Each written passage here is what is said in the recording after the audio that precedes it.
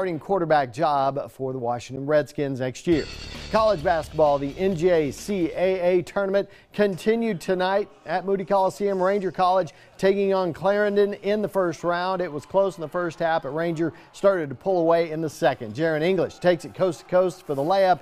Rangers lead it by 10, and they keep on going. Ranger launches it down court. Caleb Asbury catches it and throws it down with one hand. 13-point lead for Ranger. The Rangers are moving on. They go on to beat Clarendon 85-70.